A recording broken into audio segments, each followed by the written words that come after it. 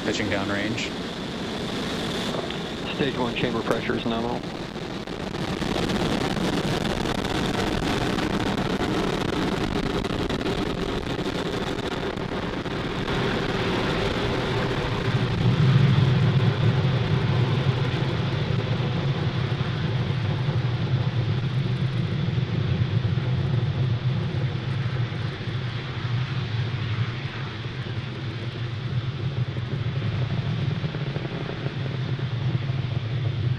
Power engine telemetry nominal.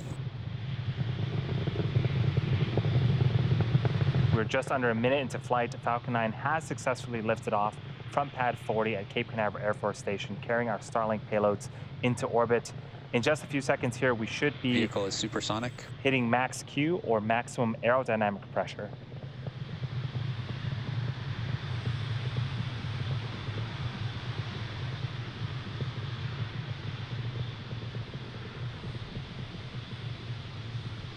Vehicle is now experiencing maximum aerodynamic pressure. And there's the call up for max Q.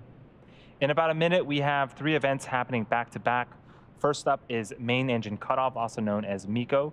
This is where all 9 M1D engines shut off to slow the vehicle down in preparation for stage separation. Engine chill has begun. The second event is stage separation. This is where the first and second stage will separate from one another, with the first stage making its way back to Earth for a landing attempt, while the second stage continues its journey with the third event, Second Engine Start 1, also known as SES-1. This is where the single Merlin vacuum engine on the second stage will light up and propel the second stage along with the Starlink satellites into orbit. Again, that is main engine cutoff, followed by stage separation, then second engine start 1. And the first of those events should be happening in about 20 seconds. Both views on screen right now are of the first stage. The left is from the top of the first stage, and the right is a tracking shot from the ground of Falcon 9.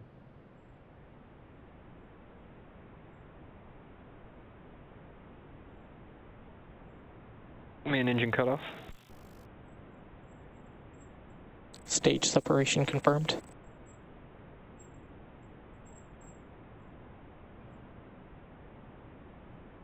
And we had successful main engine cutoff, stage separation, and you can see on the right-hand side of your screen, the engine on the second stage has successfully started up. Trajectories. Now we're expecting fairing deploy here in a couple of seconds.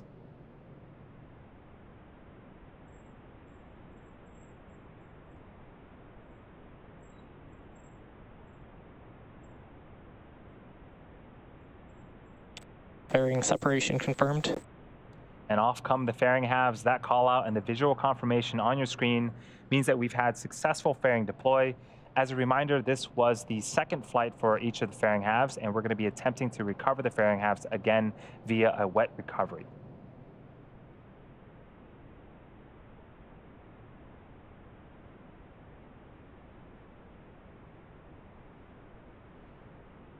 We are at T plus 3 minutes and 50 seconds into flight. On screen is a view of the Merlin vacuum engine. Both vehicles continue to follow nominal trajectories. The Merlin vacuum engine on the second stage glowing red hot. As the second stage heads towards its drop-off orbit, stage 1 will execute 2 burns in order to make its way back to Earth. Acquisition of signal, Bermuda. The first is an entry burn where 3 of the Merlin engines will reignite, and this will help to slow the stage down as it re-enters the upper parts of the atmosphere. The second burn is the landing burn. This is a single engine burn that brings the vehicle speed down rapidly in order to land on the drone ship. We don't currently have views of the first stage right now, but as we approach the landing attempt, hopefully we'll be able to get that view back.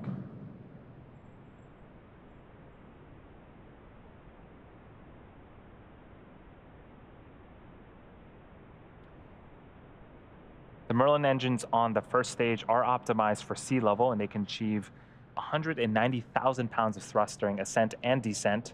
The Merlin vacuum engine you see on screen is optimized for the vacuum of space. Both vehicles continue to follow nominal trajectories, producing over 220,000 pounds of thrust in a vacuum.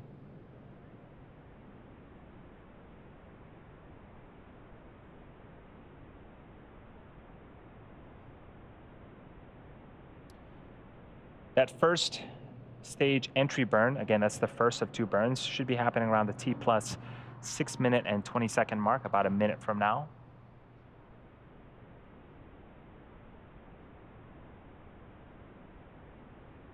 The Starlink satellites that are on the opposite side of the second stage, we're going to be putting them in low Earth orbit around 550 kilometers in altitude.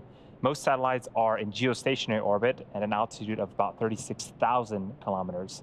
When satellites are farther away from Earth, the round-trip data time between the user and satellite, also known as latency, is much higher, resulting in poor performance for activities such as video calls and online gaming. The Starlink satellites, however, operate at over 60 times closer to Earth than traditional satellites, resulting in a much lower latency.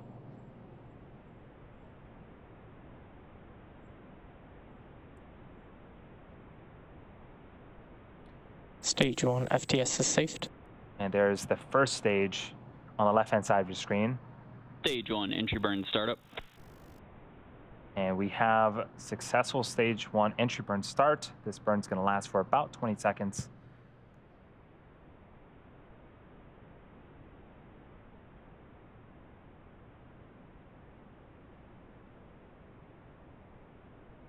Stage 1 entry burn shutdown.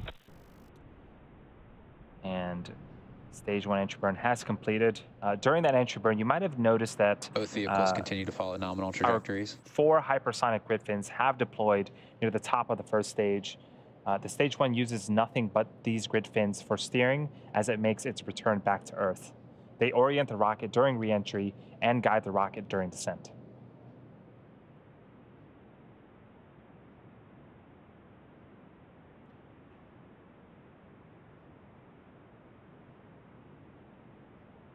The next milestone for this mission is our landing of the first stage. That's going to be happening in about 40 seconds, with the entry burn starting around the T plus 8 minute mark.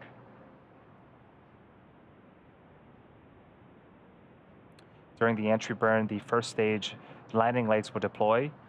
We have 4 of them on Falcon 9 first stage, and they're made up of state-of-the-art carbon fiber with aluminum honeycomb. They're placed symmetrically around the base of the rocket and will deploy just prior to landing on our drone ship today. Stage 1 landing burn startup.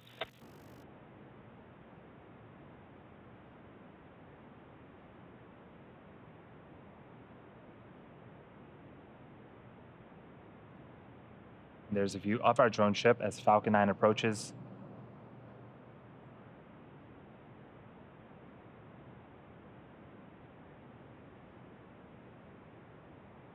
Stage 1 landing confirmed. We didn't quite Stage 2 get is the under video, but terminal we did guidance. get confirmation that we did indeed land the first stage. That is the 6th for the, there's the visual. This is the 6th time for this Stage 2 booster. FTS is saved. And the 78th successful recovery of a Falcon 9 first stage. What a way to start off the mission today. Now we're waiting on second engine cutoff of the second stage, and then shortly after that, we're expecting to hear confirmation of a good orbit. Seco. Expected loss of signal, Cape Canaveral. And we did see the second stage engine Nominal parking orbit insertion. shut off, and there is the confirmation we were looking for. Now the second stage is going to coast in this orbit for the next 35 minutes or so. We'll leave you with 2 things, an animation showing you where we're at in this coast phase, and some space tunes. We'll see you back here around the T plus 44 minute mark for second engine start number 2.